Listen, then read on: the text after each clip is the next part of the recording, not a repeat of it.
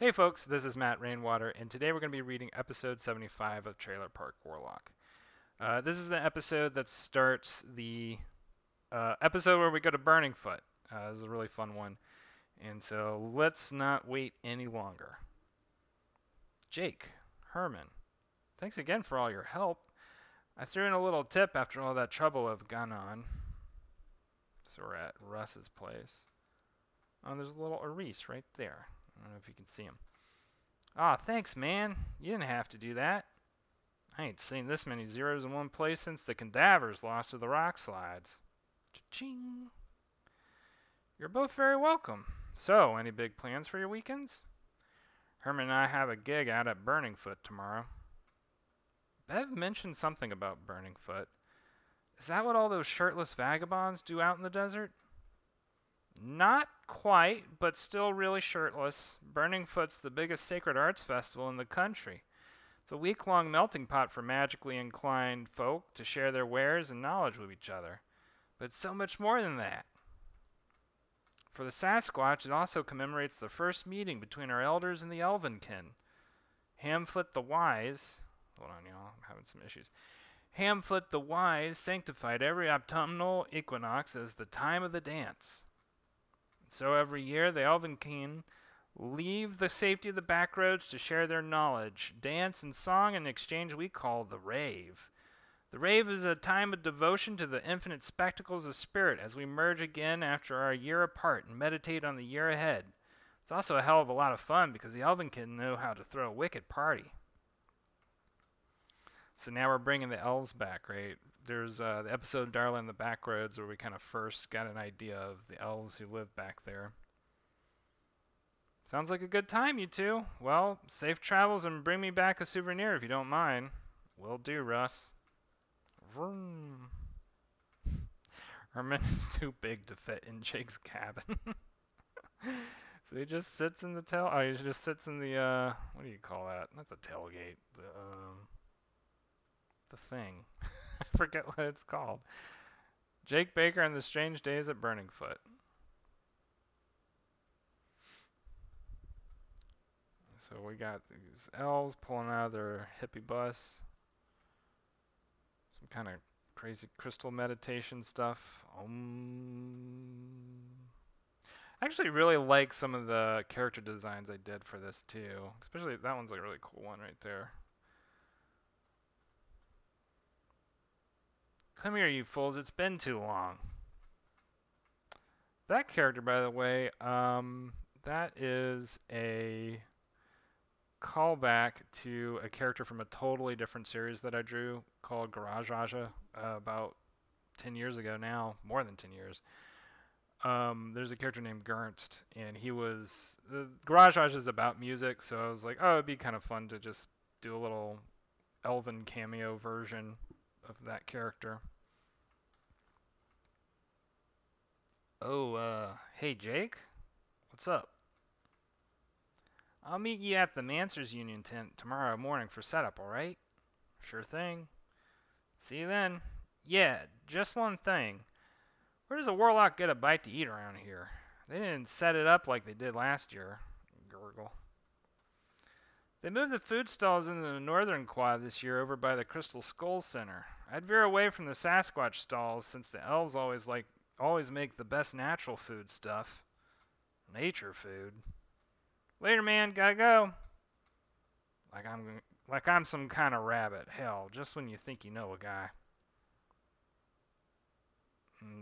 It's a food truck called Culinary Feet. 2 corn dogs and a chili cheese fry. Oh no, sir, your money's no good here. We take blessings. Well, hell, blessings? How many you want? That's my 9 to 5. I've got talismans, amulets, enchantments, curses, you name it. If you need a specific spell for yourself or another, I can get it done before the festival is over. My neck's been feeling kind of naked lately. Y'all take blessings? Just cold hard cash, please. The most important rule of the Dedo-man... hold on, y'all. I wrote this word out and I can't even say it. The most important rule of I can't say it. Edemomancy Because it's supposed to be EDM. That's like the pun there. The most important rule of EDM-omancy, I put this on myself, is just go with it. This isn't like typical Western magical practices where intention is everything. With the groove, you want as little intention as possible. Fill the space and let loose. Also, vinyl is superior to anything else. Don't come at me with your cassettes or digital crap. So Jake got a new thing. The bracelet. I don't know, whatever you call it, neck brace. Ah, Jake Baker, if mine eyes doth deceive me not. Oh, Mr. McKinney. Please, Lenny will suffice. Will you be attending the Mancers Union workshop in the morning? I'll be heading that with my cohort Tabitha. Well, actually, I'm part of the demo gang, ain't I? Y'all are paying me for it anyway. You are? You're drinking that sugary bile? Well, Jake, please take a moment to purge your system before tomorrow morning. Why is that? I wish I could speak on this more, but I've got an alchemical goods supplier I need to rendezvous with. Just please find a diuretic, a laxative, anything to get that junk out of your system. Oh, he says stomach, but I said system. What is he on about? Nobody told me nothing about a diet. Can't take that man half as seriously as he thinks he should be taken. Poor man's got his head half in the heavens. Dude. Wub, wub, wub, wub. I don't think I'm going to do all the wubs for the elf, the elf music. Wub, wub. Jake, what are you eating, dude? Did you forget? Forget what? The pamphlet for tomorrow's workshop said we couldn't eat any sugar, bread, or processed foods. Did you just glaze over that part? You could be putting your body under serious stress and inflammation with that stuff, man. Wait a minute. What now? There was a pamphlet? Come on, man. Let's at least try and sweat some of this crap out with the elves. What the hell, Herman? Let's cut to the next day. Hey, Jake. Jake. I actually feel kind of sad that I didn't. You know, I just want to just take a moment. I really feel like there's a bit missing where we should have seen Jake dancing with the elves, and he hates it. I kind of missed that opportunity. Anyway, cut to the next day. Hey, Jake. Jake? There's like an elf wrapped up in Jake's jacket here. We got a half hour before the workshop. Come on, buddy. We still got to get ready. Herman, my legs are killing me. Can you just carry me there? Mancers Union 2311. Pharmalurgy and Shamanomancy. New Horizons. Welcome, everyone. My name is Tabitha Lilly, and I'm accompanied here by none other than Elder Lenny McKinney. Welcome, everyone. By the way, Tabitha Lilly is a play on Timothy Leary, who was another psychonaut kind of guy. Look him up. Now, for those of you uninitiated, pharmalurgy and sermonomancy have long been parted siblings in the field of... hold on, y'all. I need to figure out who's... I think this is Tabitha that's talking. It could be either. Now, for those of you uninitiated, pharmalurgy and shamanomancy have long been parted siblings in the field of spirit research and chakra exchange. Due to government interference, union mandates, and numerous historical impositions, there just hasn't been enough study done into the combinatory impact of these two highly synchronous fields. I should have read that pamphlet. Yeah, man, I was surprised you agreed to this. But for myself and Mr. McKinney, we aim to tear down the borders between the spirit and the chemical, to take one step further towards the dream of a panacea for all the diseases and weariness of our world. Well put, Tabitha.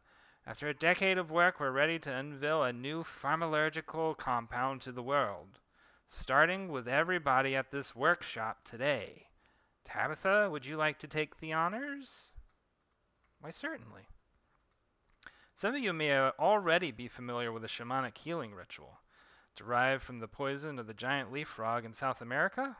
Otherwise called combo, this ritual has been known for its healing and purgative effects on the recipient's body. But Mr. McKinney and I have been working on a recipe that might offer a double whammy of health benefits for the body and soul. This morning, thanks to some daring volunteers, we'll be able to demonstrate this compound and hopefully its benefits before your very eyes. And Jake's got like this grim reaper standing on his head. Ribbit. Yeah, that's cool, but what's this stuff called? Oh, well, Lenny, I give you the honors, dear. In that case, we shall call it the Wombo Combo. To be continued. And the tarot for the week is Seven of Cups. This is actually one of my favorites in regards to just like the picture itself. I put in a lot of, there's like a little nod to Church of the Subgenius. There's Gene Rayburn. It's actually my favorite part of this because I wanted to go with, I want it to thematically connect the Seven of Cups with sort of the spirit of a game show, which is something I kind of got out of reading about Seven of Cups. Seven of Cups is largely about having too many choices to make. It can also be about indecision and being basically bombarded with opportunity and possibility and trying to make heads or tails of what is all in front of you, which can oftentimes be the case for a game show, right? Anyway, let's do one more pass over this comic to see if I had anything else I want to say in regards to this episode. So this was one of those episodes where I kind of had this. I literally read somebody's comment who was like, you know, Jake without his neck thing is kind of missing something. I kind of agreed. And so I took this opportunity to just like give him an excuse to buy a new one. And I also this was a season where I let Jake try on a bunch of different hats because I was feeling weird about the red hat for numerous various reasons.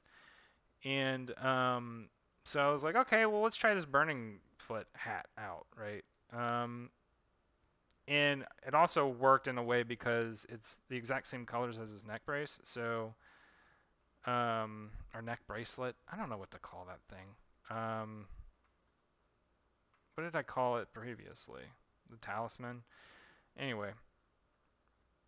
Because he has that thing, it just made the way I did it was like, okay, this will make it much easier to flat because I now just have two colors I have to switch between when flatting them.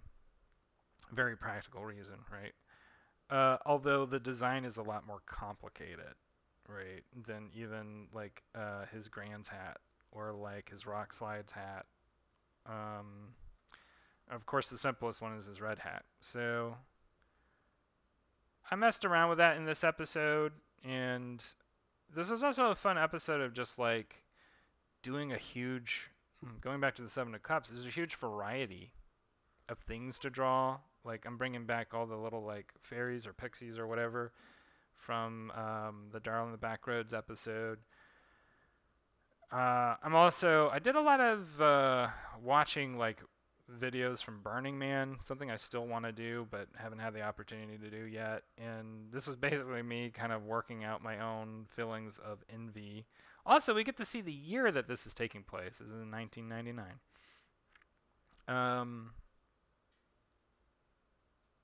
Although I don't know if Burning Man happened. I don't think Burning Man happened until the aughts, but this is alternative universe, so it doesn't matter. Anyway, so yeah, this is a fun episode. I like to draw the elves and the Sasquatch and all that stuff. Just kind of go in a different territory than I usually would. And also, this is an excellent episode for just drawing Jake with a lot of goofy faces while he's like eating and drinking and stuff. I had a lot of fun doing that. So anyway, I'll leave y'all with that. If y'all have any other questions about this episode, please feel free to leave them in the comments. I'll definitely get to them and answer them. Always a joy to talk about this stuff with y'all, and I hope you're having a good day. And also, one final note. Starting with the commentary for episode 76, we're going to time warp back into the past because that's when I have episodes already recorded. So I'll be probably about a year younger, in a different environment, and it's going to be like that for about 20 episodes because of how I recorded this. I don't know what I was thinking. Should be interesting for y'all. Hopefully y'all enjoy it. As always, I will also be responding to y'all's comments from the present. And y'all enjoy yourselves, all right? We will talk again soon. Until then, bye.